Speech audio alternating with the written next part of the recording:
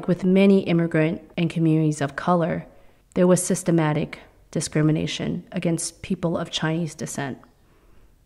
The very racist and xenophobic 1882 Chinese Exclusion Act only allowed for a few hundred male merchants to come to the U.S. from China. The only Chinese women who were allowed to come were the merchants' wives. My family story is not unique, but it is pretty much a first-hand testimonial of the history of this racial discrimination. My great-grandfather came in the late 1800s to Reno, Nevada, working on the Central Pacific Railroads or silver mines.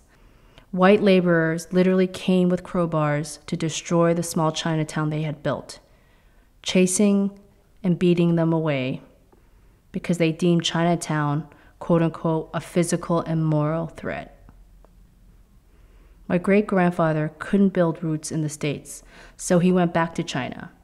My grandfather came in the late 1920s, buying false papers that showed he had blood relatives in the States. They were often called paper sons.